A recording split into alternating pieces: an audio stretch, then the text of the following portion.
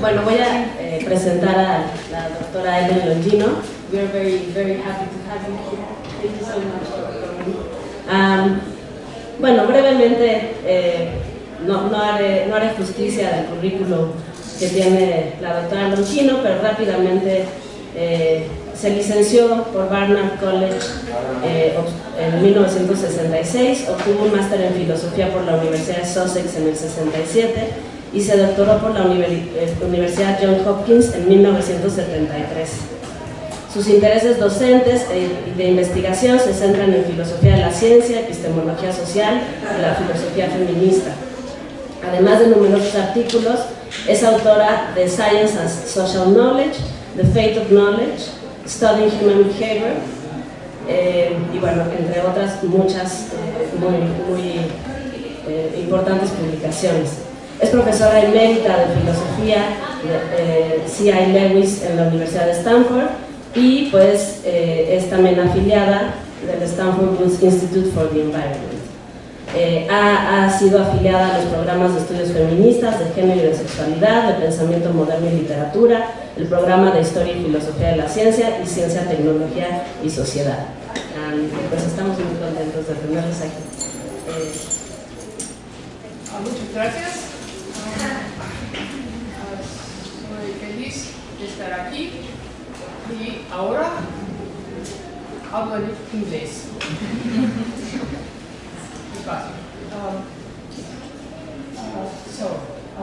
Very happy to be here at UNAM University. And please tell me in the back if you cannot hear me. Okay? Thank you.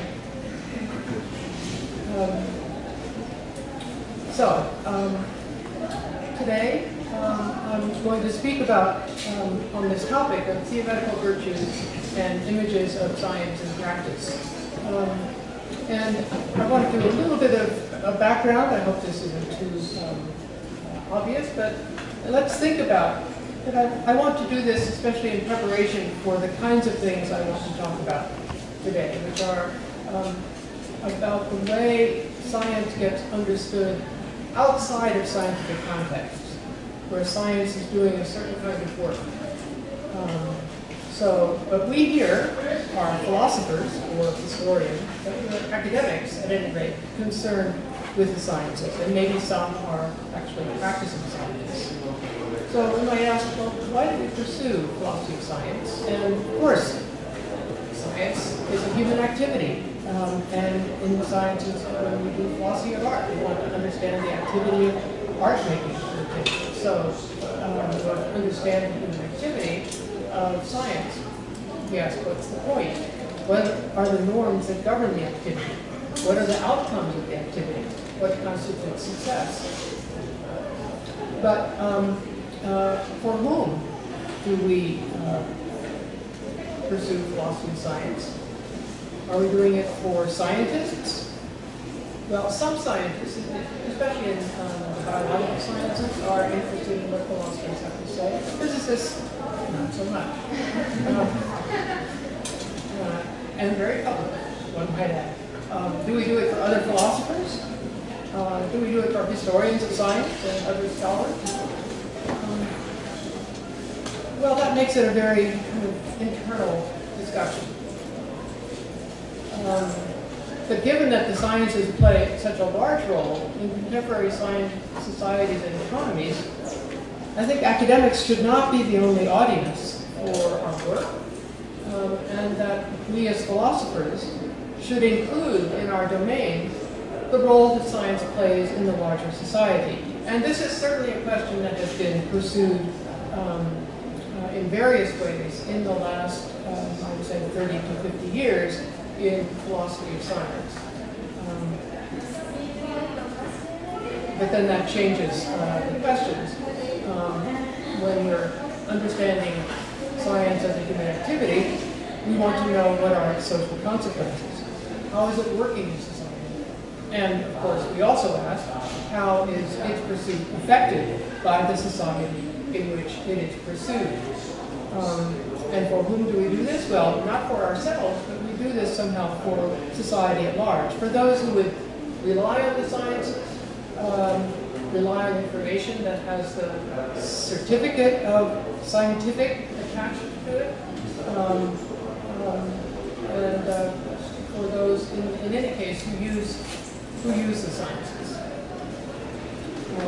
And there's been lots of work that exposes the role that the scientists have played in, say, supporting inequality, racial inequality, looking at all the work in the 19th and 20th centuries on racial differences, gender inequality, all the work in the 19th and earlier. We go back to Aristotle, if we wish, that legitimate gender inequality. There's also work, of course, that documents how the sciences contribute to ameliorating problematic social conditions, pollution, disease, and analyzing the contributions of the sciences to technological development. So there's a good side and a bad side when we try to think about the role that the sciences play in the larger society. Today I want to talk not so much on the content of the sciences, what they say, as on an image of science, a conception of what science is, and to think about how that contributes in particular to the maintenance of problematic relations between global north and south, and also problematic relations within the south. So this is what I'm going to be doing, is offering a new context for an argument that I've offered before about the traditional epistemic, cognitive, or scientific values as contrasted with an alternative set of values, which I originally called feminist values because I discovered them articulated most fully in work by feminist scientists and scholars of science. I talked about this in a bunch of different papers as I was trying to figure out exactly what I wanted to say. So today I'm going to give a few, again, oriented remarks, and then go back over the arguments that I have offered in the past about those values that serve as cognitive or epistemic values for two different research communities, and I'll introduce some different language that I want to use, the language of virtues and the language of heuristics. And then I want to talk about a different case where these so-called different sets of values play a political role. Here I'm drawing on many conversations and work that I'm performing with a colleague in India who is an agricultural economist. So that's where that part will be drawn from. And then I'll conclude with some reflections on the case that Dr. Ryan worked on. So, first of all, I said I would introduce language, so we're talking about values or virtues. Well, often I use these interchangeably, and in this context, it doesn't make that much difference, but technically, values are the attitudes one takes towards actions or qualities or objects as one can value the loyalty of a friend. Or one can assign value to the loyalty of a friend, and one can assign a quite different value to the friend's disloyalty. Virtues, on the other hand, are properties of the things that are valued. There are qualities in virtue of which we value those things. So the friend's loyalty is a virtue of that friend. So moving into the sciences, one can value the simplicity of the theory as contrasted with a competing theory, which, say, invokes more kinds of entities, more kinds of processes, and so forth. We can talk about the simplicity of the theory being a virtue of that theory. So you can see why they'd be used interchangeably, but there is technically a difference between them. So why would we want to think about these? Well, certainly there's the aim of clarifying the ideals of value freedom or value neutrality, which is often attributed to the sciences. The sciences are taken to be reliable because they are value neutral. They don't reflect or favor any set of values. We might want to clarify the elements of scientific reasoning. We might want to clarify relations among value-related concepts in philosophy of science, and there are lots of normative concepts that we use in philosophy of science, and so we might want to think about their interrelations. We might want to provide guidance for maximizing objectivity and reliability. And again, for whom? Well, again, not necessarily for the practice of scientists. And the underlying question, I think, when we're thinking about this, why should we accept the claims and instructions that are the result of scientific investigation instead of claims that have other justifications, whether those are religious, political, traditional, and that question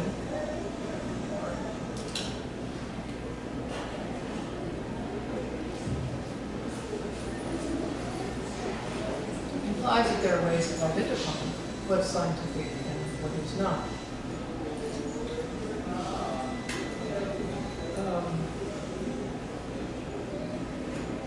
So,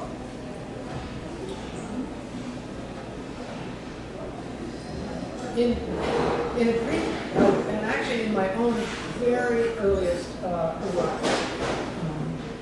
I, along with many others, have genuflected to what we might call the traditional theoretical virtues.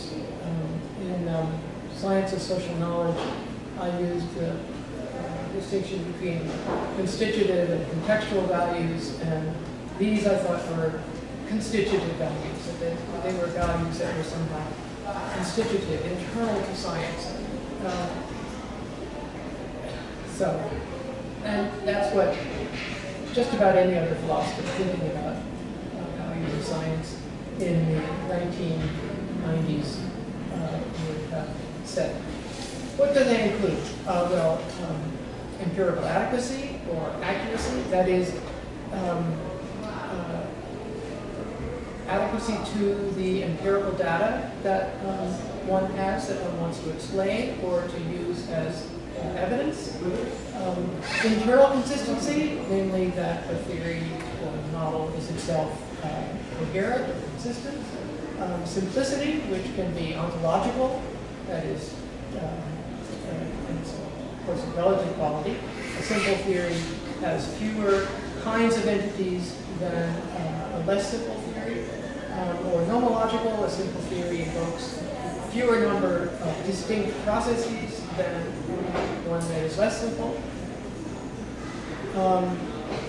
Another virtue of a theory is its explanatory power, namely its generality, its scope of its explanatory extent, how many kinds of processes can be incorporated into its explanatory umbrella. Another way of thinking about this is its universality. And finally, another virtue is the fruitfulness of a theory. That's Kuhn's idea. But in other articulations, it's testability. Namely, that the theory has empirical consequences that can be tested. Put to the test, that then puts the theory to the test. And so these are not all maximally satisfiable. There are trade-offs. There are obvious trade-offs between empirical adequacy or accuracy and generality. Empirical adequacy and accuracy, you can get very detailed descriptions of the phenomena as your data, but it's not clear that those descriptions make it into the explanatory models or theories that we have. When we articulate a theory at the level of generality that we seek, generally the predictions that we generate from the theory don't exactly match up with the empirical data that we have. So they get close enough. So it depends on whether you value accuracy over universality, where you are going to place the emphasis. But the idea, of course, is that these are features that are valued because they are either thought to be truth indicative, that is, a theory that all else being equal, or let's say of two theories, all else being equal, the one that scores better on the possession of these virtues is more likely to be true than one that does not.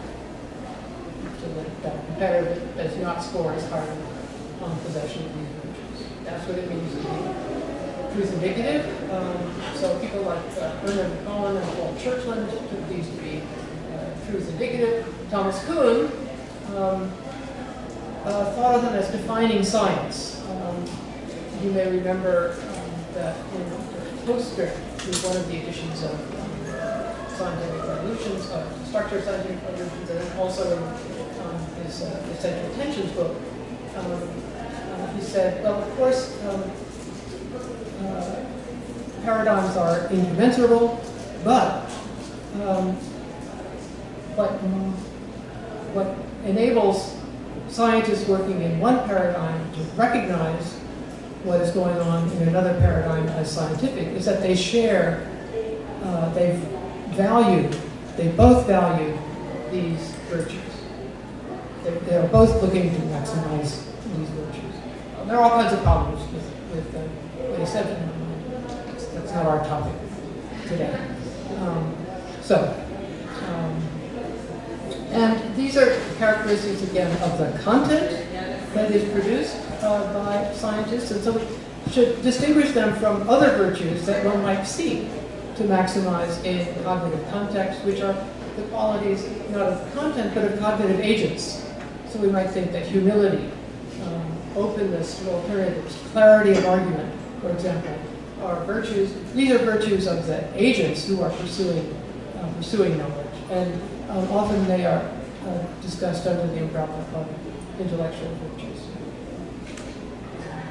Okay. Well, looking at work that was being done by feminist scientists and then feminist philosophers and historians of science, starting in the 70s and going on through until now, one has seen some quite different properties of scientific content being valued.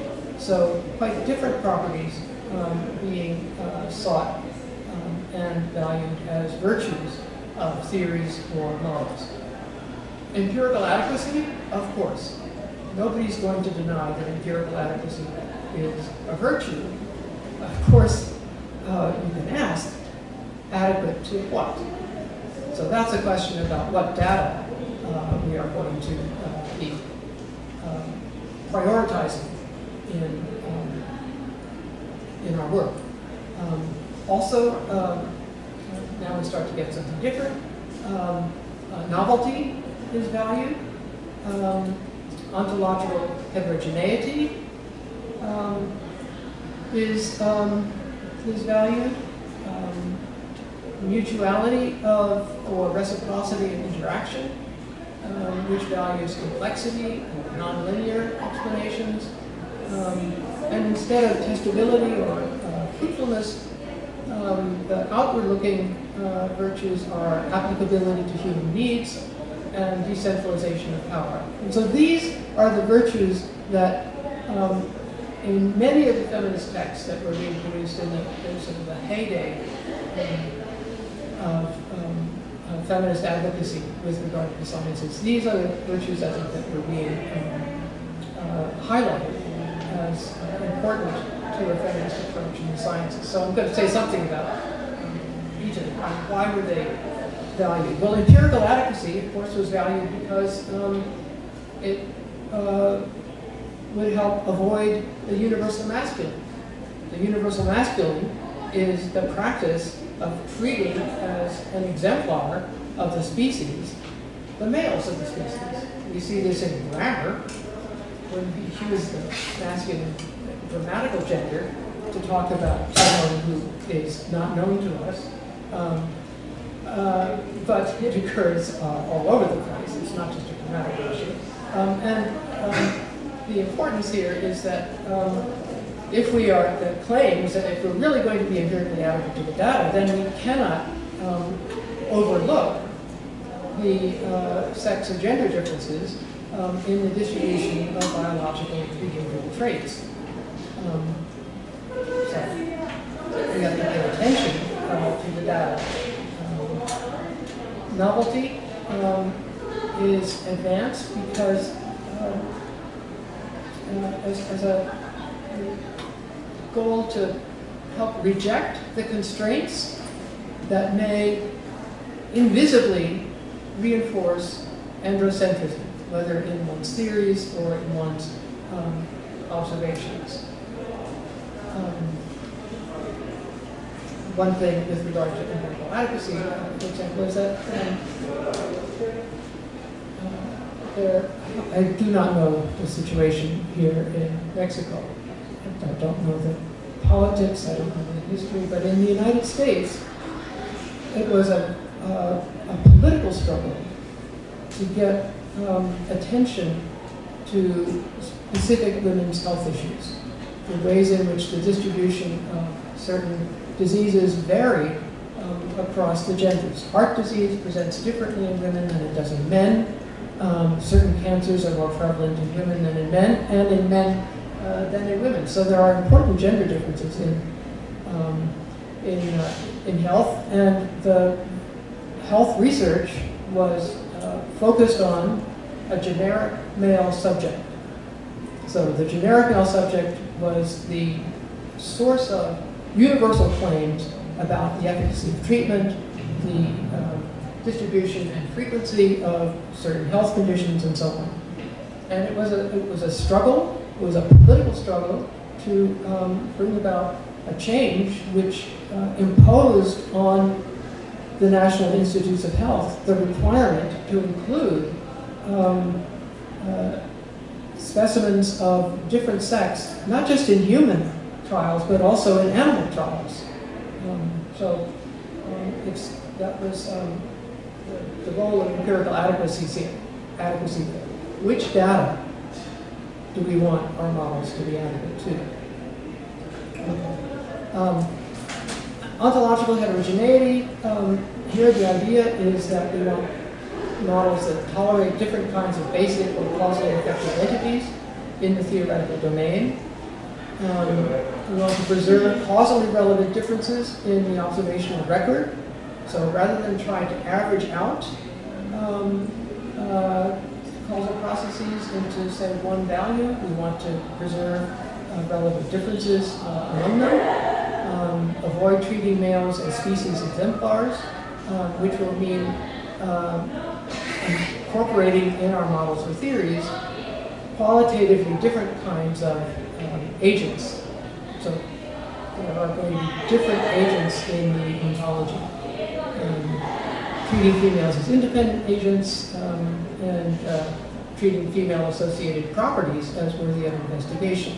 These all, I think, come under the virtue of ontological homogeneity for feminists.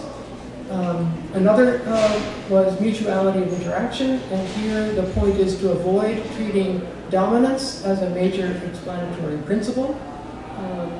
So to reject, in doing ethology, to reject male dominance as an explanatory principle, both in, not only in ethology, but also in economics. So the decisions of a group, the behavior of the group, is not determined by some dominant male in the group, but there are other effective actors in the group. And also look at the ways in which collaboration is an important factor in determining how things go in a group. It also involves avoiding the active-passive dichotomy as an organizing principle, so the rejection of master molecule explanations that in looking at a process seek to identify the molecule that is the initiator and controller of the process, most famously some gene that will control some factor, whether that's eye color or intelligence. So multi-factor explanations, and also looking at interaction, not just looking at multiple factors involved in the production of a phenomenon, but also the interaction of entities in a domain. So in economics in particular, bargaining in the household as opposed to the treatment of one member of the household, often called the benevolent patriarch, as the controller of household consumption decisions. Attending to multiple causal factors in the process, both within an organism and also external to the organism, and attending to multiple actors in primate populations or groups. So those are all virtues of the particular of the content, internal to the content. The other virtues, which I think are paired with things like fruitfulness or testability, are outward-looking, and one that was emphasized was the importance of developing sciences that would alleviate human needs, and especially those that are attended by women. But the alleviation of human suffering was one important goal for science. So theories or models that had the capacity to do that would be favored over those that did not. And also we find in this literature the valuation of models that seem to decentralize power. Of course, go along with virtues of complexity and so on. So here the idea would be to empower the beneficiaries of science and technology. So to favor models that empower the beneficiaries and that are less likely to be used in reproducing dependent solutions.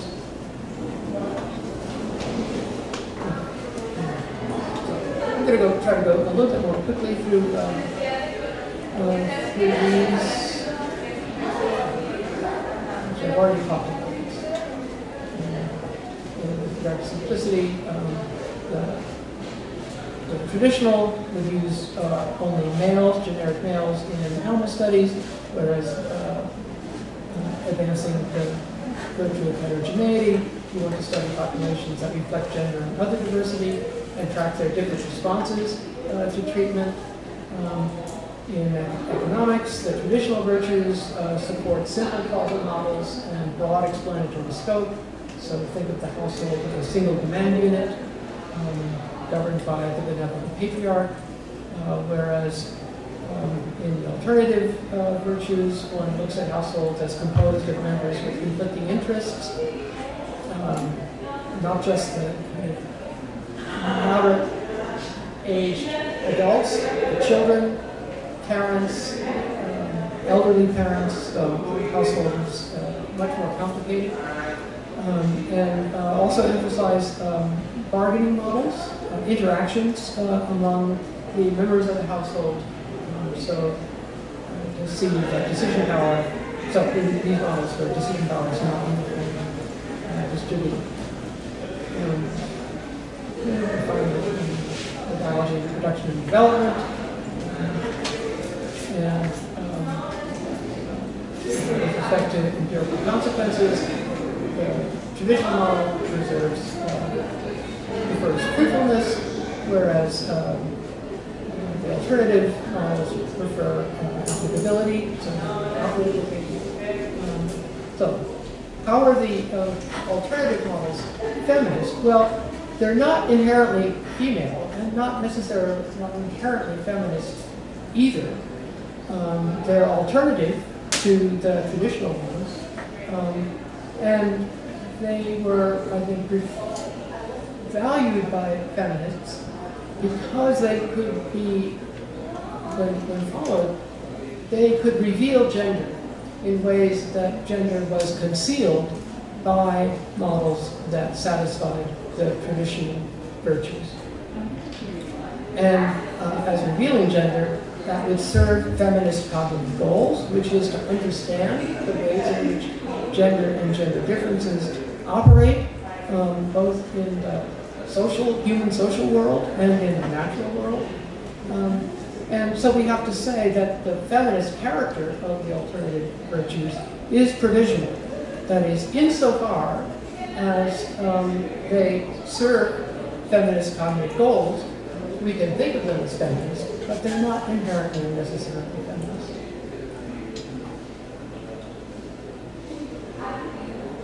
So, you say, well, okay, that's all well and good, but is this science? Well, what about the traditional virtues? Well, we all want accuracy or empirical adequacy. That's shared. And of course, what are the data and what are the observations to which we want our models and theories to be adequate? So let's set that question aside. Let's think about consistency. Well, consistency is the truth-probative value of consistency is relative to the truth of the theories with which consistency is recommended. So just because my new theory is consistent with thermodynamics, it supposes that thermodynamics is correct in all the respects that are relative to this particular comparison. Well, maybe that's true, but there may be other theories where the adequacy or correctness of the theory is more in question. So it depends on what theory we're talking about when we want consistency with theories. Of course, if you want a degree of internal consistency, Aristotle said, you cannot have a conversation with someone who embraces a contradiction. It is just not possible. So if you want a degree of internal consistency, just look at our politics.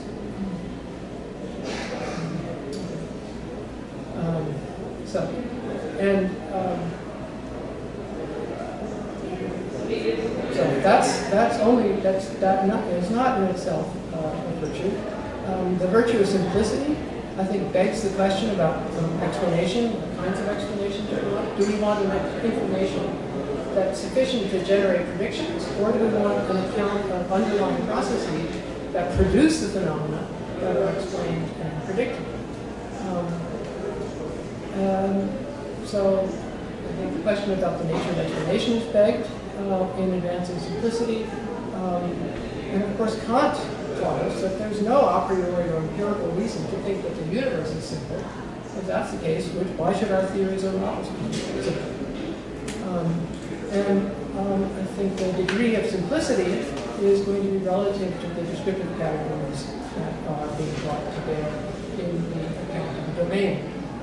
And finally, as I said earlier, explanatory power is often achieved at the cost of literal truth. And this, of course, is a point made on many philosophers. Okay, so neither the feminist nor the traditional virtues are probative or truth indicative. They guide inquiry. They may play a justificatory role in particular contexts for particular individuals or communities seeking to achieve certain cognitive goals. They're operative in the development of theories, hypotheses, and models. So they shape questions, the questions we ask. They will guide the selection and representation of data. They can be used to assign prima facie plausibility to a model or a theory. But they have limited normative reach, and which of the virtues is going to depend on the goals of a particular investigation. What questions are being asked? What is important to know in a particular investigation? So what I want to suggest is that, using value in a quite different way, the value of the virtues or the values is heuristic. It's not truth indicative. So it's not ridiculous to think to appeal to these virtues, and to think of these virtues as having some role in our selection of theories or models that we want to work with. But again, that's going to depend on what are the goals of our particular investigation.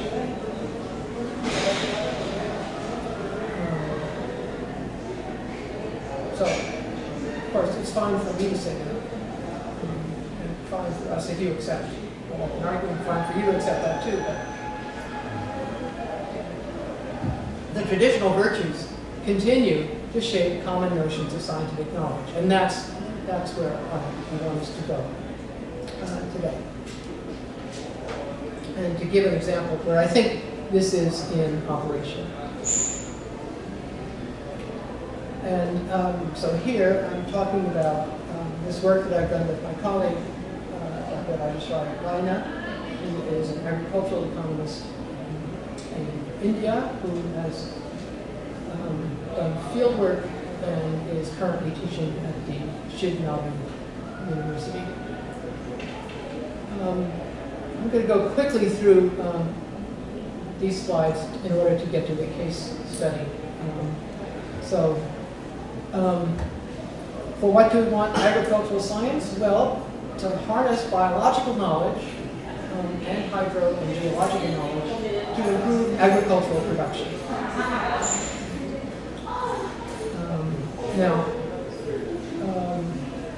in India, agricultural policy has been part of modernization. It's been a very complicated story since Indian independence in the late 1940s. I'm sure you read in the newspapers of the farmers' revolt in 2022. These are mostly Punjabi farmers in the north, many of whom actually benefited initially, or whose parents benefited from the so-called Green Revolution.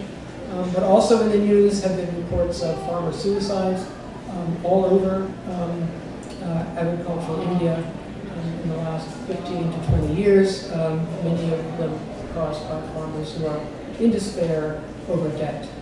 They have taken on crushing debt which they cannot repay, and this is what they see as the solution. So agriculture is in crisis.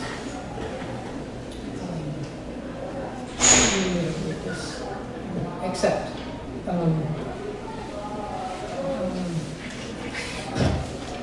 after 1947, Nehru saw India's future as primarily industrial, and he thought that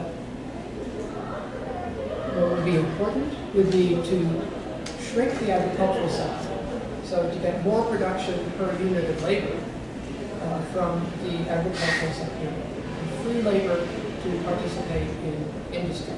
That was I think, his vision, and it's rather hard in many ways to accomplish. But one thing that seemed to jumpstart his process was the introduction of hybrid seeds that produced more seeds per plant. Plants were shorter so they could survive the wind, and because they were shorter, they didn't have as much green, they didn't take out as much water, so there were lots of good features of these seeds. They were developed, of course, here at an international research laboratory in Mexico.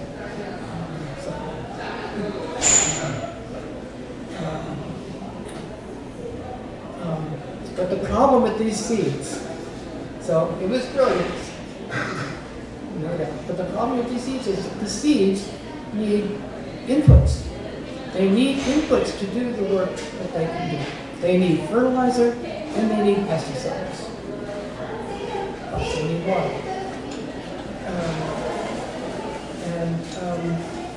So the hybrid seeds and continuing development of hybrid seeds, and of course now genetically modified seeds are thought to be what is going to save food production. So, food production for for the world. So the seeds are treated as the heroes of the story. And the world has to be transformed to make the seeds work.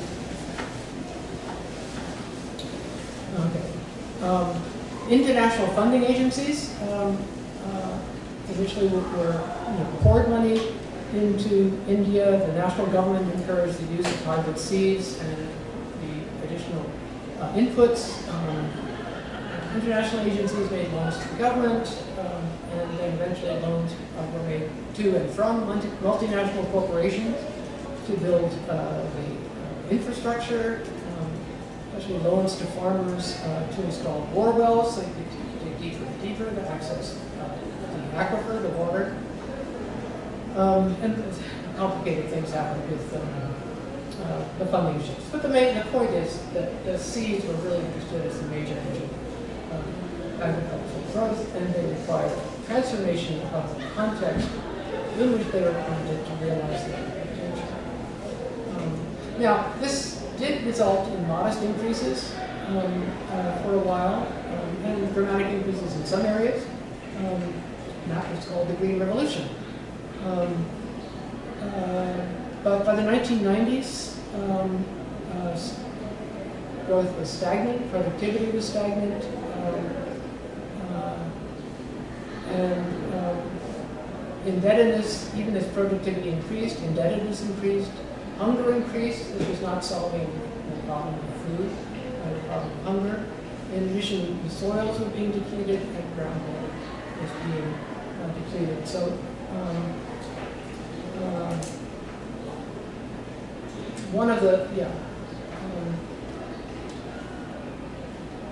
these failures, the increased indebtedness, soil depletion, were often attributed to inadequate implementation on the part of farmers, the resistance of farmers who were wedded to their traditional ways, or to their ignorance. So the blame for the failure was not the seeds. The blame for the failure was in the implementation and their use by farmers. They were using too much water. They were using too much fertilizer. They were using too much, whatever. Okay. Meanwhile, farmers are increasingly impoverished. They're being moved off the land. Rural areas, communities are being devastated. Suicides, you find seasonal or permanent abandonment of fields. And of course, in addition to these social things, there's climate change. So increased drought and variability of rainfall. Well, what is the answer? Well, increase or maintain agricultural productivity with continued deployment of agricultural science-based technological solutions. The solution is got to be technological, and maybe it's just we need a more effective transfer of knowledge from science to practice. So let's really engage the farmers in the management of production. Let's teach them modern methods, methods of measurement, irrigation, hydrogeology, and so forth. So this is really a technological solution, and social only to the extent that it involves somehow an effort to transfer knowledge. The assumption being the farmers don't know anything, and the knowledge is over here, and it needs to be transferred over here to the farmers.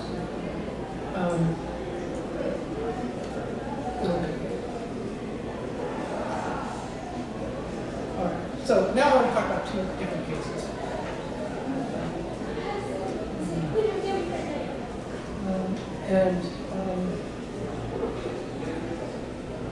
And I should say about India, the Punjab, and interesting that the Punjabi farmers are the ones who were occupying the highways on the road to Delhi a couple of years ago. They are probably among the better off of the farmers. The Punjab is sort of the breadbasket of South Asia, but in other areas, especially in the Deccan Plateau, which occupies the central part of the subcontinent. the soil is not as fertile. It's a very different situation. Here is where most of the farmer suicides have happened. Most of the migration from farmer villages to cities where people just end up on the streets happen where malnutrition is endemic. Okay. So, Andhra Pradesh is one of the states that occupies the Deccan Plateau. And there are two contrasting efforts to try to improve on the previous failure. So the previous failure is recognized. How can it be? How can we do better? The Deccan Plateau is characterized by low groundwater resources, so whatever groundwater there is recharged by rainfall. So much of the cultivation, almost all of the cultivation, is rainfall. It depends, therefore, on the annual monsoons, and climate change, of course, has reduced the dependability of rainfall. For the most part, subsidies and private investment here have gone to drip and sprinkler systems, which do make for a more efficient use of water. So you're not just flooding a field, you're actually getting the water to the plants. It's gone to electricity to power wells, but that, of course, encourages the digging of more wells. Electricity has been free for farmers, so they're encouraged that way to dig wells. And also the fertilizer and pesticide to enable the stars of the show to thrive. Andhra Pradesh, so one of the two efforts is the Andhra Pradesh farmer-managed groundwater system, and it emphasized knowledge transfer and capacity building. So knowledge transfer to the farmers and building their capacity, setting up participatory processes that are conducive to community management, and introducing technologies that would support participatory hydrological monitoring, that is, monitoring the use of water, the availability of water, and its use, and then also to budget water for crops. And so their effort was to provide the necessary means, the equipment, and the knowledge, which would collect and analyze rainfall and groundwater data that would then increase community understanding of groundwater resources. Now, what's important is that in this project, the community was understood to be the well owners in the community, those who already had access to water in the property, which amounted to about less than 60% of the farmers in the community that they were working in. The problem was conceived as diminishing water, and the solution was to provide technological supports for water conservation and sustainability of those supports through the education of the farmers. So there were some positive results. There was a shift to less water-intensive crops by those who had water access, but there was no discernible reduction in the overall groundwater use. So overall, groundwater use remained the same.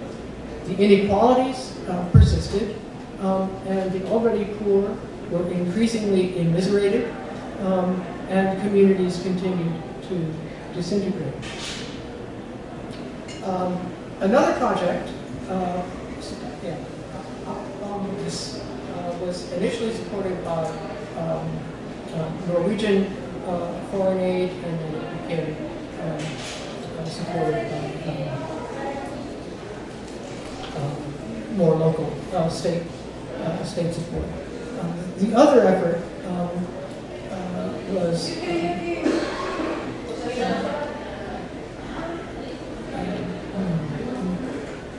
initiated by WASAN, which is a water-focused NGO. WASAN stands for Watershed Support Services and Activities Network. So they think about the entire watershed and thinking about the district. Now, so WASAN came to a particular village in the Anantapur district of Andhra Pradesh, and their process was to engage the entire village,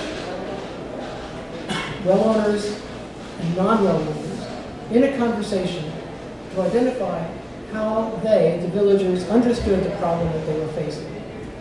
So, of course, they're facing drought, they're facing less water, they're facing poverty, but how do they understand what is bringing this about? What do they think about this? And so they noticed several things.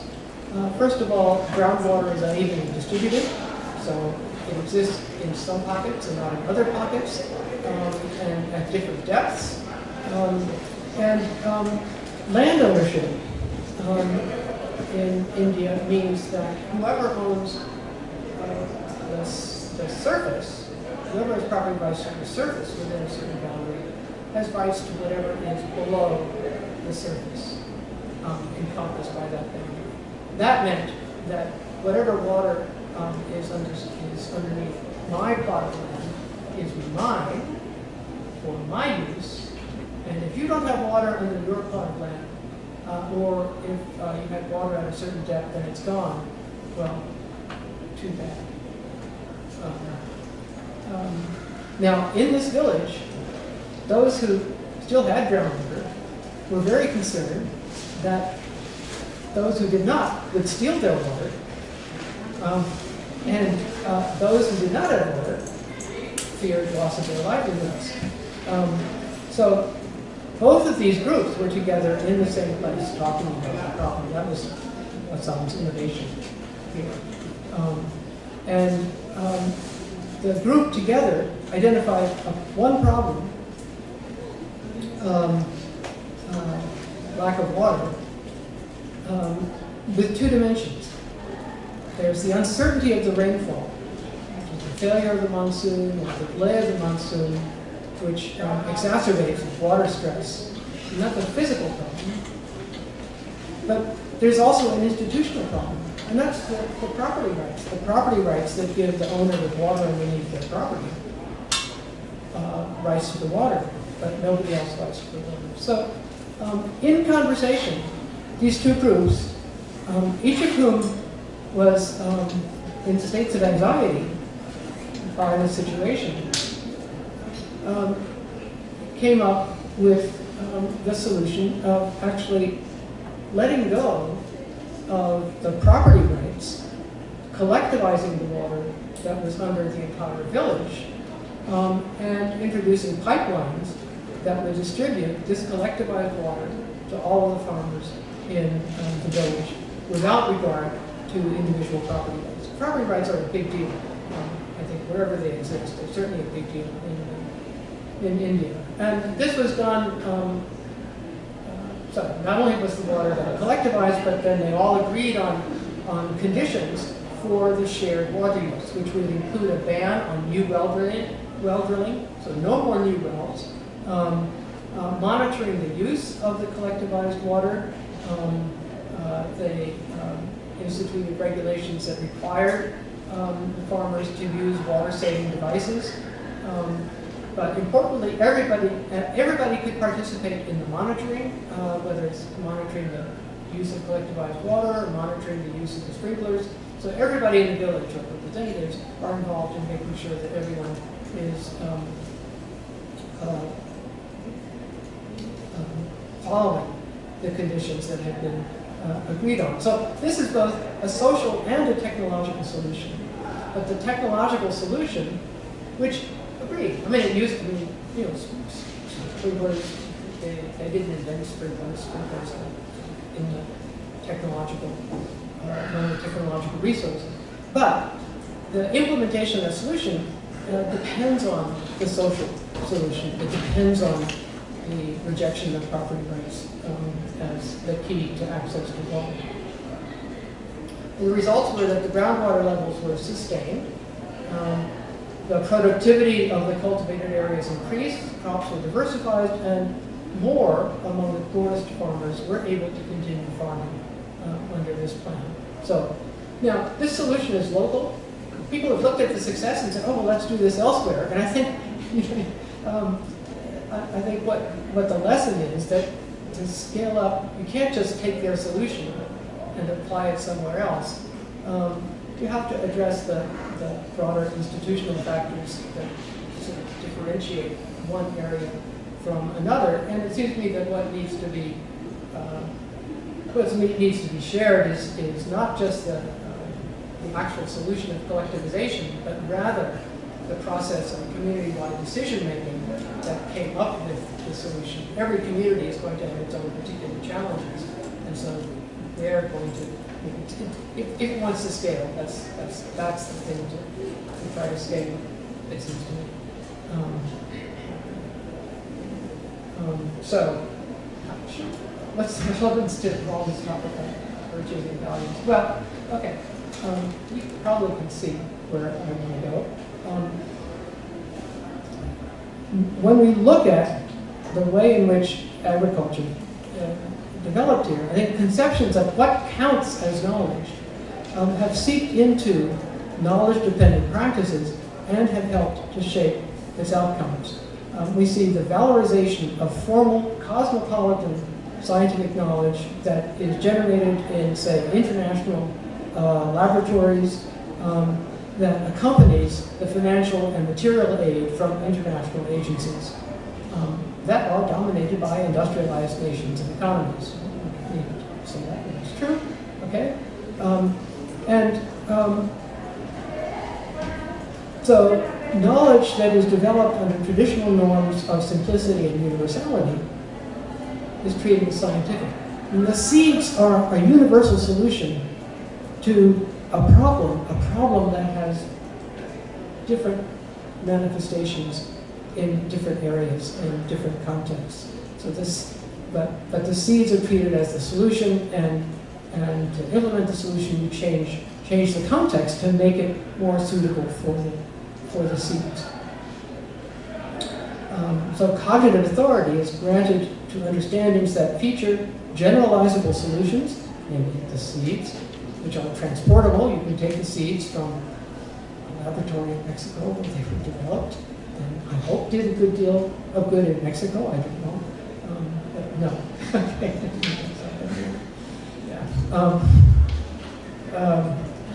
So, but it's supposed to be a generalizable solution. It's supposed to be what solves the hunger problem for the world, just as now genetically modified seeds are supposed to be what solves the hunger problem for the world. Understandings that involve uniform implementation, guidance from experts. Experts will teach us how to use the seeds, how to employ them effectively, then understandings, this is a side point that I didn't emphasize so much, but part of the idea is to incorporate the rural sector into the industrial economy. And again, failure was attributed to the farmers for their stubbornness, their ignorance, their lack of understanding, and so the solution of the first Andhra Pradesh effort that I mentioned was, of course, to teach the farmers. But they selected only a subgroup of the farmers, and the idea was to give the farmers knowledge that, again, that had been developed elsewhere that they could use where they were.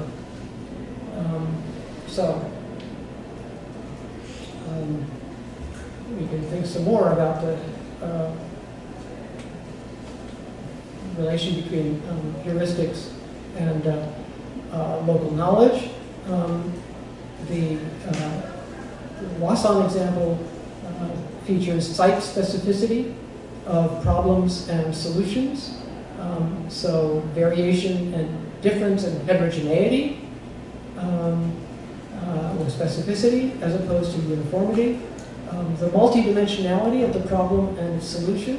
Again, we see complexity as opposed to simplicity, where the complexity will be erased if we take an approach that is informed by the heuristic of simplicity. The community generation of problem definition and control features the interaction of actors rather than single factor control or single factor source of knowledge. And in community-generated agreements and community monitoring, we see the distribution of power that the alternative heuristics favor.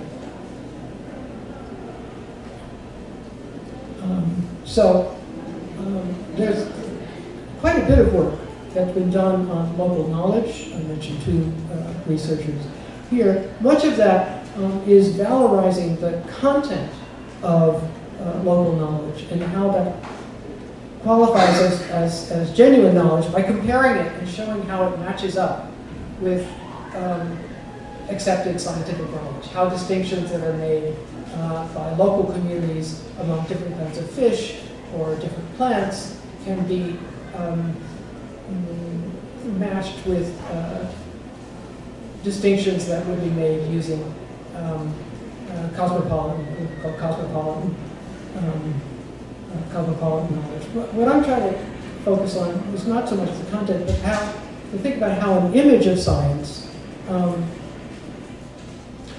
permeates the conception of genuine knowledge in agricultural science in particular, and its deployment in specific locations, and obscures the availability of alternative solutions that can come from the ground up in those situations. When we think of knowledge in a particular way, then we are not going to look to the communities as sources of knowledge and sources of solutions to their own problems. So I think that image of science also has a lot to place on an image, but I think it also contributes to maintaining global dependency relations. And to make that argument, one has to do a lot more in the sociology of science that I think can be done. But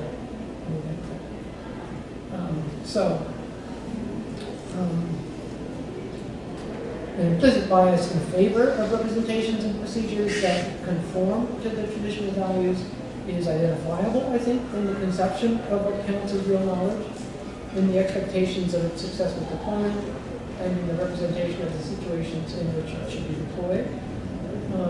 I think this is just one part of a complex political intellectual orientation that's constitutive of so-called development ideology. This is clearly not all of it, but I think it's an important dimension of this.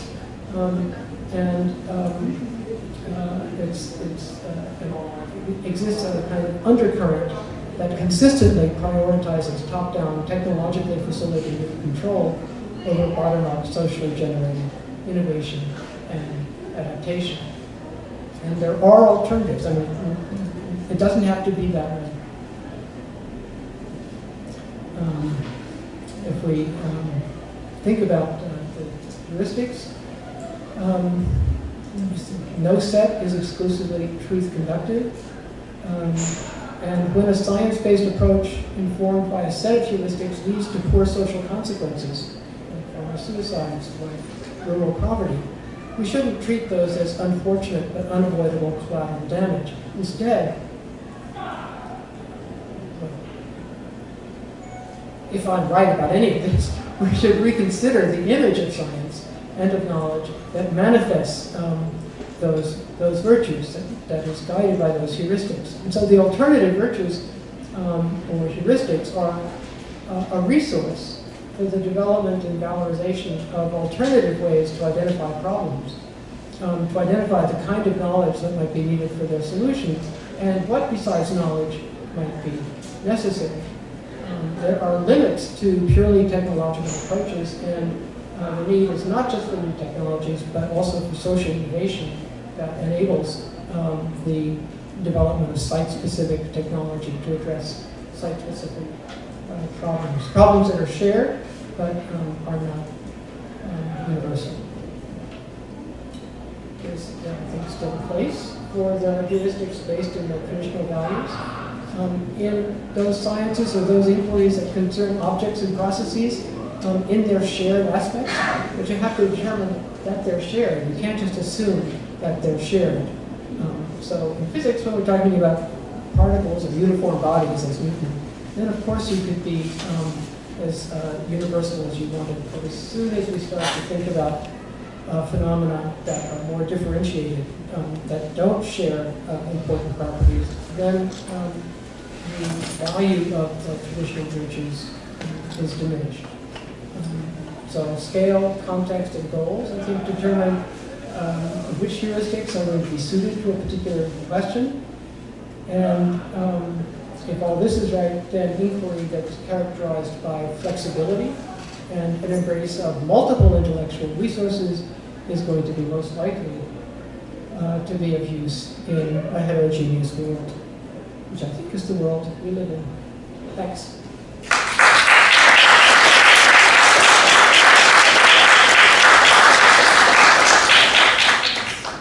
Preguntas si quieren en español y las vamos traduciendo. ¿Les parece bien? O si las llamas en inglés directamente, perfecto. ¿Quién tiene preguntas?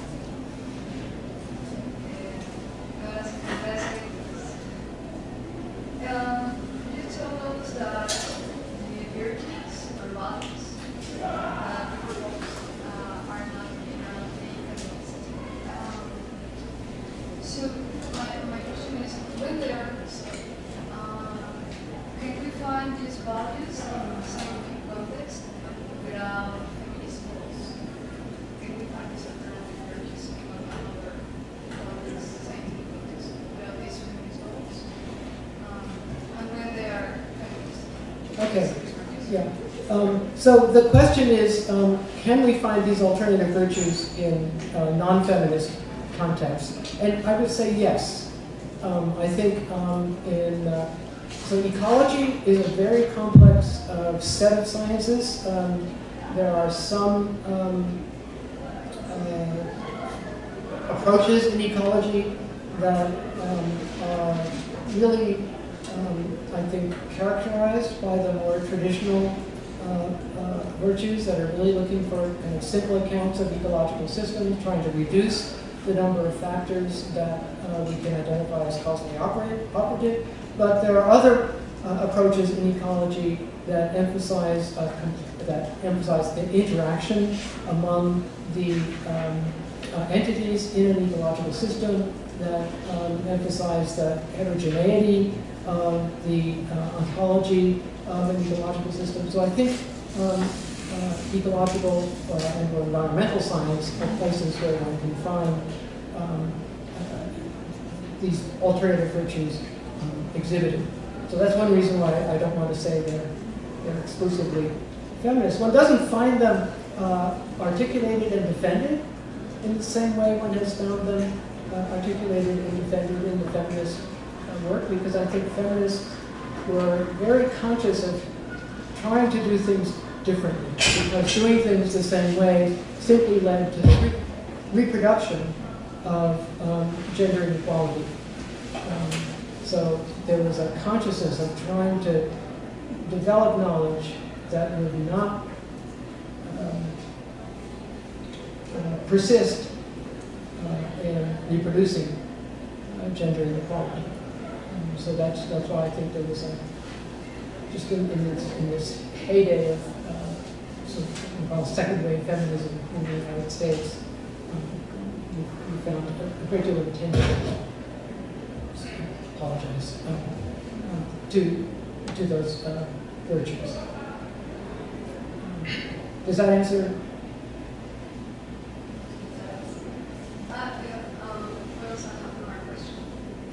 You have another question? Which are the feminist goals for you? Which are feminist goals for me? Oh, well, you know. We could have a long conversation about this. You know, there are, okay, let me try to give a quick answer, and then you can go on to talk about other things. And it's not about me, but I think, you know, you can think of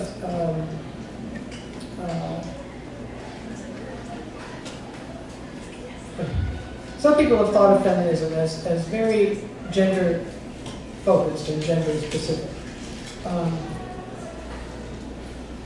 I think that limits feminism,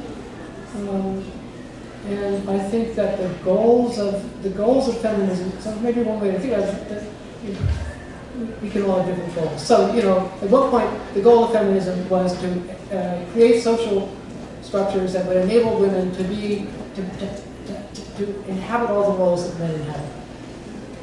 Well, do we really want that? Maybe some do, but not everybody does. So for other feminists and other kinds of people, that's not the goal. The goal is some other form of social equality, not just to participate at a higher level in a hierarchical structure, but rather to change the hierarchical structure into a more horizontal structure and to have a more genuinely democratic politics, a more equal distribution of both the benefits and the burdens of a society.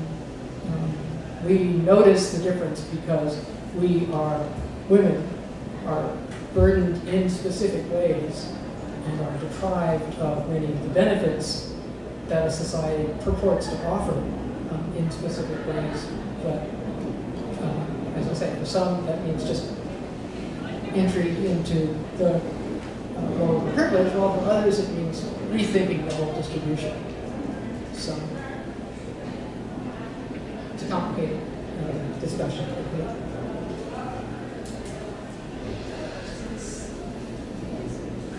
Can you identify some links or some influences in your point of view with the autonomous thought? I don't know if it's correct. The autonomous philosophy. Oh, Neurath. Yes, yes. So there are some influences in your perspective. Let me think. So the question is, to what extent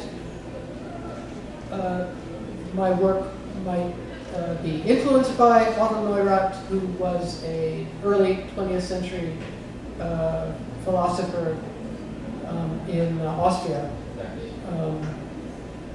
And a great politician. Well, I guess if he'd been a better politician, he might have been more successful in his efforts to bring socialist politics to Vienna. But yes, I haven't really read much of Neurath. I know a little bit about Neurath, so I wouldn't say that there are influences, but certainly a sympathetic relationship with Neurath's thinking, definitely.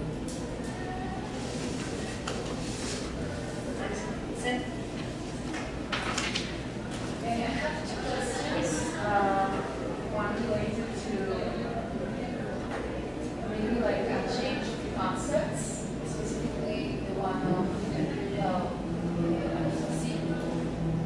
Much more because I think that obviously you have said in many of your texts that data are biased and much of the representation, interpretation, and selection of the data are obviously a human product, right? As all of the scientific knowledge. So in this case, I was wondering if you have ever thought about like maybe the change of this empirical adequacy into a much more situated knowledge viewpoint. Because just like you said, we have to go more into embracing multiple intellectual resources, but also this situated specificity of the kinds of data that we can represent. And I'm thinking this also because of the other question, which is like, how do you think that we can go to this fusion or dispersion of the power if the scientific inquiry itself intrinsically has a lot of this language communication that can be elitist and that can have not only gender inequality, but in a more complex way into a place-based, race-based kind of inequality. How do you think that we can act into a really inclusive dialogue if we want to diffuse power? And I'm thinking about this because, for example, Vandana Shiva, who also takes the examples of agroecology to talk about the scientific inquiry, she says that, for example, the terms or metaphors of privatization, productivity, progress, development are itself androcentric and are itself thinking about this viewpoint of the domination of nature, which is dichotomical and so on. So So I was thinking, like, when you think that this diffusion of power would be much more like an ethical commitment that we should take into an epistemic justice of all of the communities of knowledge, not only scientific knowledge, but like all of these communities of knowledge, like for example farmers in agroecology, or also for example Vargas here in Mexico and Latin America. And I think that we actually have taken this example also for the case of gyneco obstetrician practices and so on. I don't know if that makes sense. So let's see. What do I want to say?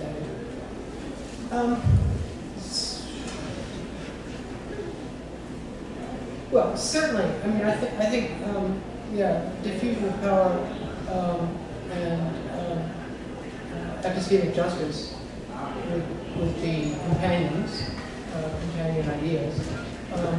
I think I prefer to stick with diffusion of power because it is not restricted to knowledge, but it's also restricted. It also includes material power. But certainly,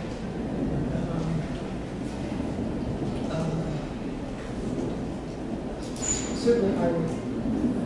Yeah, and because I haven't thought about this in the specific context of the epistemic justice and injustice literature, but I do think that the alternative virtues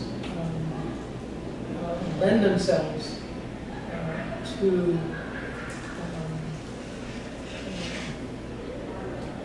a framework that wants to advance epistemic justice as opposed to preserving epistemic injustice. Yeah, so I think there's a compatibility there, but I haven't worked out the details of how it would actually work. I think situated knowledge again is a very broad concept, so I don't think it would help me in thinking about empirical adequacy. I think that the recommendation of those who advance situated knowledge with respect to empirical adequacy is to attend to the ways in which observation and data are a function of the situation of the observer and the perceiver in a particular situation. Certainly when feminists think about empirical adequacy and ask the question, to what data and to whose data do we want our models to be empirically adequate? They're thinking in terms of this, the perspectival, the situated character of much of the data. So, for example, we'd say that all the medical data that's based on research on male organisms, whether human or non-human, is very situated. It reflects the perspective of certainly it reflects an anthropocentric perspective. So I think that there are translation, but I wouldn't. I'm not sure about the replacement of these. I think there's translation between the discourses. Thank you. Okay. Oh, this was great, Professor. So I'm going to try to be blunt because your talk is very, very, very convincing. So, I mean, we look at the example and we can see how heterogeneity plays an important role in bringing out a better solution. Then my question is, why is this so alternative if it seems to be also at the same time such common sense? Right? When you present these values seem so commonsensical, I understand why they are alternative values and not just common sense. Well, I'll bet you can answer that question yourself. But why are they alternative? That's the question. Why are these values, why do I continue to think about these values as alternative values? Well, because the traditional values are still the values that are advanced and the traditional virtues are the virtues that are valued by still a significant, can't give numbers, but a significant part of the scientific and philosophical community. That's why they are alternative, because they are still in a contesting position relative to the mainstream or traditional values. Yes, of course, we can make them seem common sense, and why wouldn't everybody do this? But there are lots of forces at play that sort of collaborate in maintaining a certain image of what knowledge really is. So that's a political question. Can I question? Yeah. Okay, so you present this value as like you would consider very traditional philosopher science, or even worse, very traditional politician involved in science policy and technology policy. What can they reply? I mean, how can they say, well, still simplicity is better and universality is better? What do they respond? Well, the challenge is show me. Show me how simplicity and universality have worked better.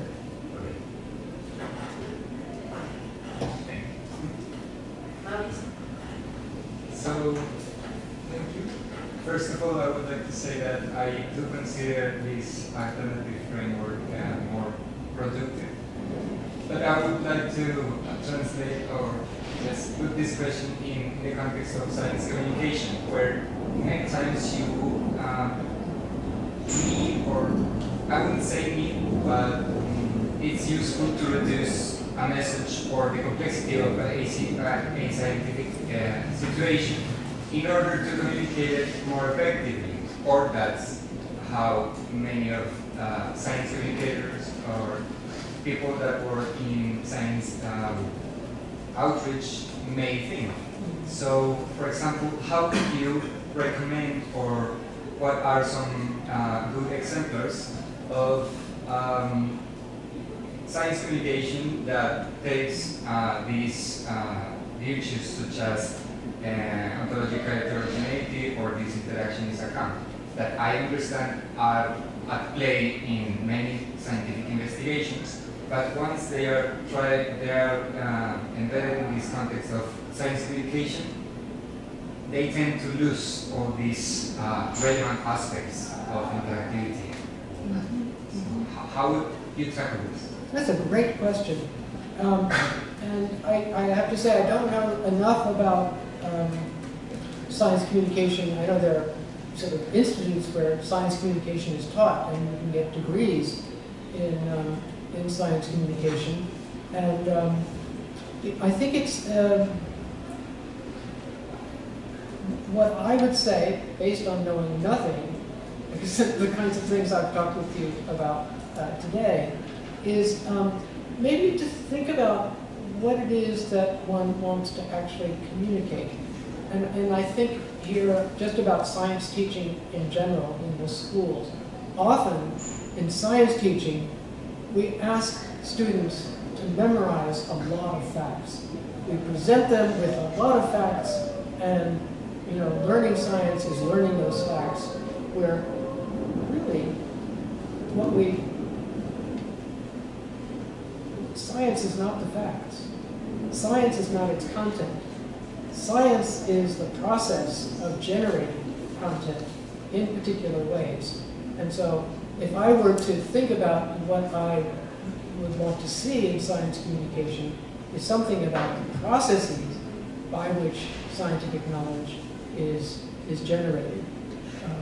I think the idea of somehow transferring content that has been generated somehow or other is what perpetuates an alienation of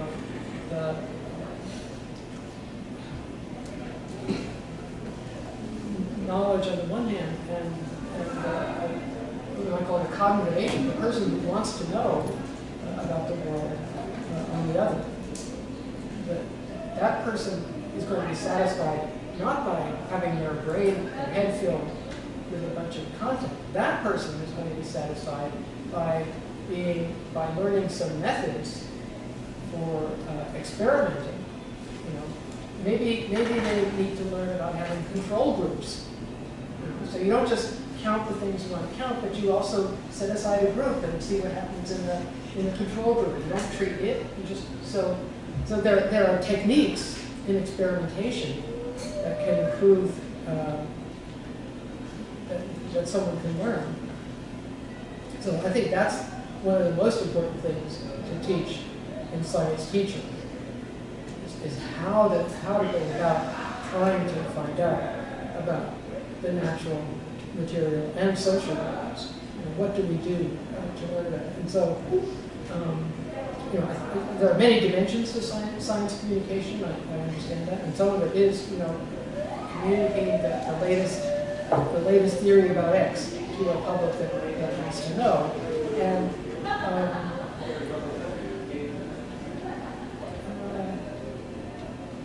you know, I think that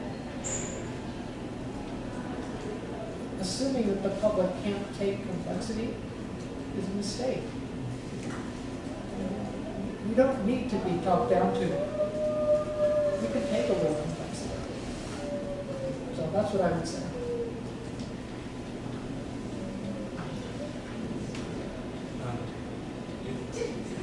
I would like to follow up with the question, conversation.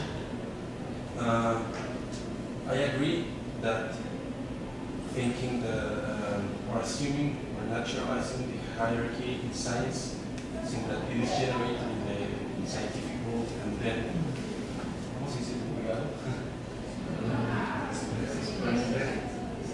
disseminated. Because I think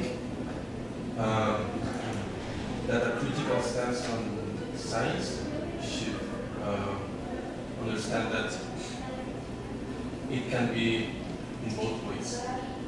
And I have an example. It also has to do with social conflictivity with water and farmers and particularly peoples in Mexico. There was this event called the National Assembly for Water and Life.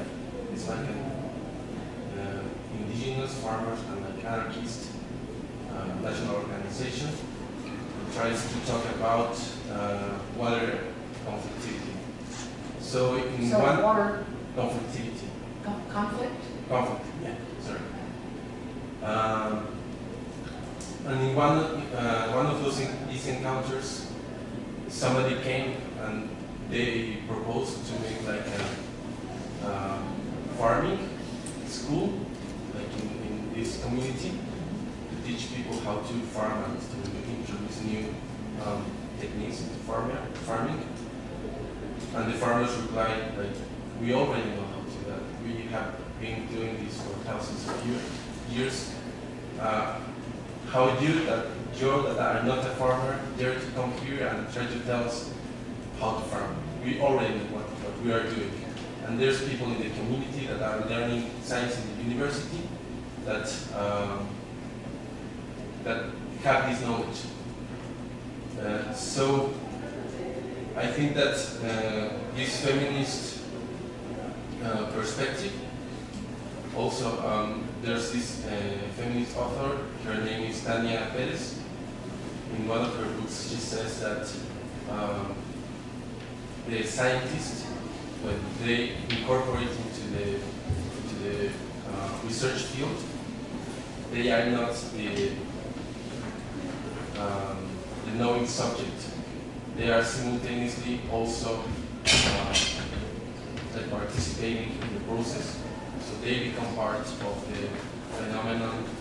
They are investigated, and at the same time, that community is already into some kind of process to try to understand themselves. So this hierarchical model, the going back, where the scientist is here, and what they are saying is solved. And this is what she states, like the dissolution between the dissolution of this relation. When you have a political stance and you participate in the process, and then you understand yourself as part of the phenomenon or community you're trying to understand, then all the power structure of the knowledge generating dynamic is subverted. And that's like her proposal for a feminist epistemology.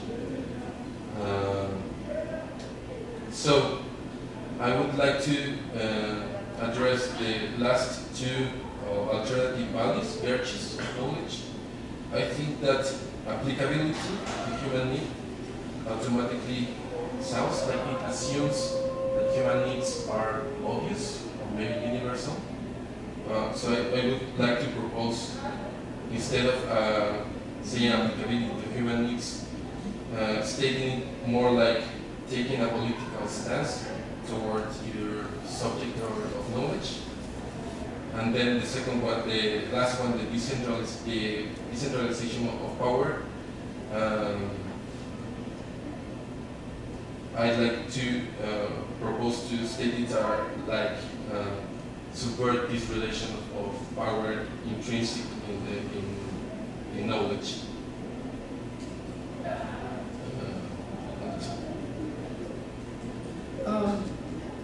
Okay, well,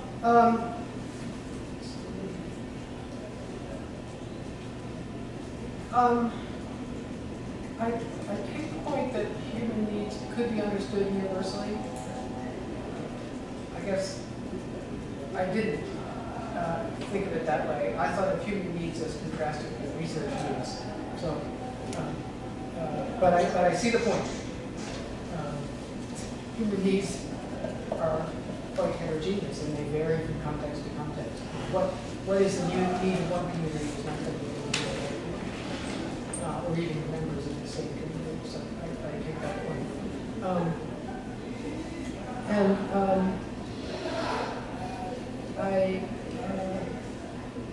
I think your idea of taking a more political, explicitly political attitude towards or version of the diffusion of power heuristic is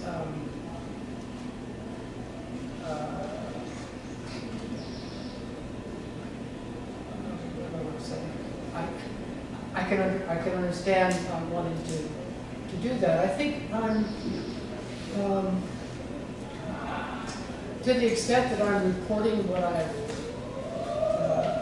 have taken from other people's texts, I'm not sure I would attribute that aim to those who wrote the texts. But I think it's certainly a good interpretation for a particular community of the diffusion of power heuristic. Anyway, if we're really going to diffuse power, then we have to subvert the extant relations of power. The only thing I took exception to was your suggestion that there are relations of power intrinsic to knowledge. I'm not sure what that means. I think that even inside, like in the content of knowledge, these power relations are continued to reproduce.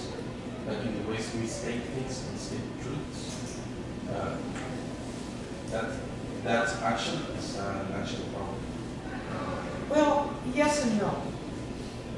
I think that's a long discussion.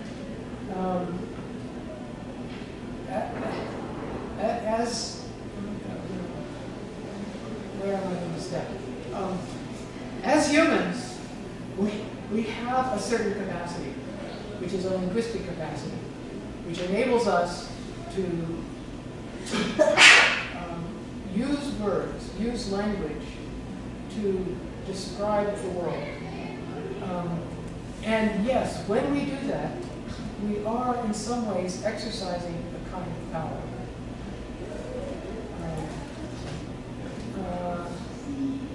That power of using, as a consequence of using language, I would like to distinguish from political power or social power that is exercised as dominance. I don't want to think of my use of language to talk about the world around me, the people around me, as an exercise of power over things. Now, there may be another way to think about this, but that's the kind of reaction I have to think there's somehow power being intrinsic to knowledge or to the use of language. Because if I want to avoid hierarchical relations, if I want to avoid relations of domination, then I am in a very bad position. Because I cannot, whenever I use language, I am exercising power in an inappropriate way, then there is no way.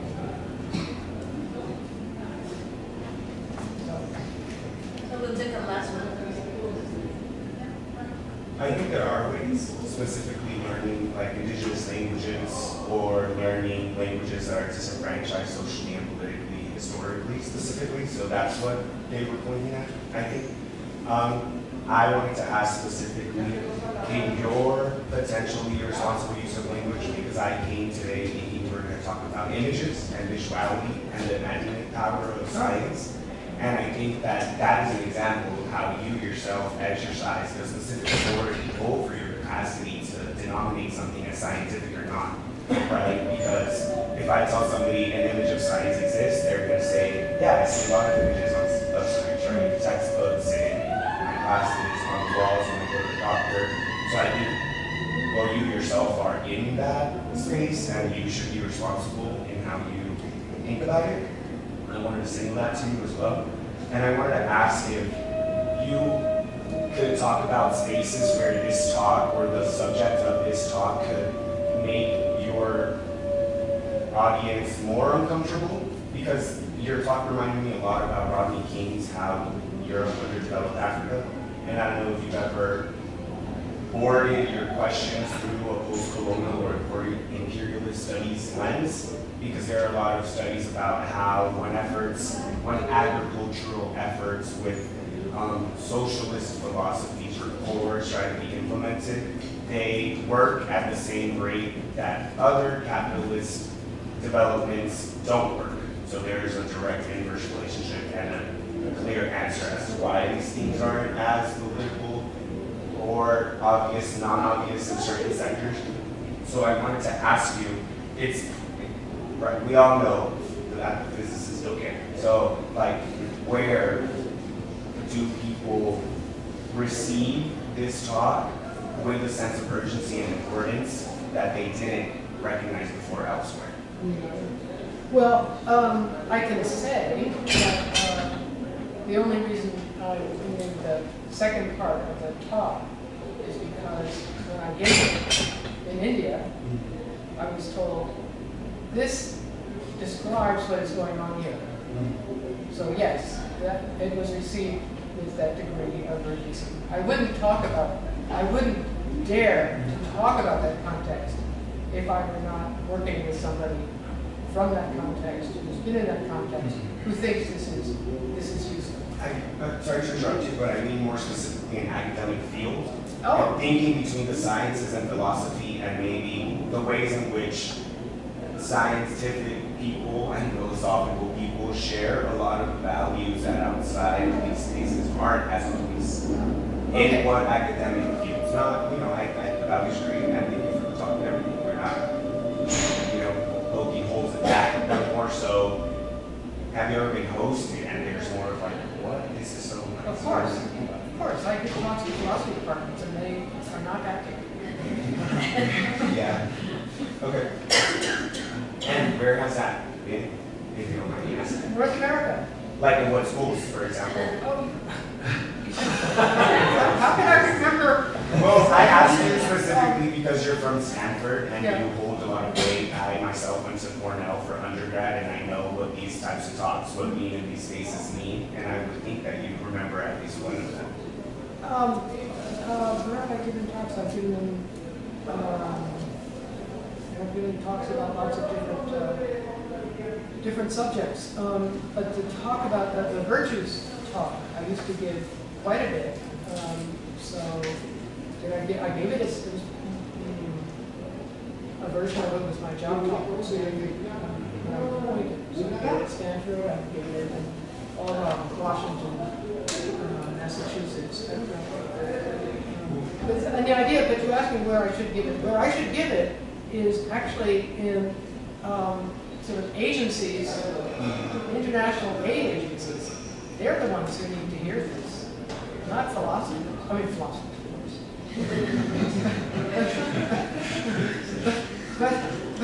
but you know, it's in policy settings. That's where these kinds of ideas would be most useful and probably most upsetting. And do you not see that as counterintuitive to the goal to not reproduce these dependency relationships that are so inherent to NGO politics between North America and Europe and Africa, Asia? Yeah, I think it's a really difficult question because, you know, we have to think, I mean, maybe it's not true that the North and the West have all the resources. And if it's not, then that's great. Then the South doesn't need to pay any attention. The South can do what it needs and what it decides to do. But if the North has the resources, and the North is making decisions about the ways to distribute those resources, then yes, they need to hear. They need to hear because they really need to change. And even if they only change a little bit, it's better than the way they've been operating. I guess that's right. Yeah. Do you want to say something else? No, I don't. Are you sure? It was on the tip of my tongue and it went. Thank you. But thank you. Thank you for the question. Okay, well, thank you so much for being here. And thank you everyone for coming. We have another talk tomorrow. It's about class.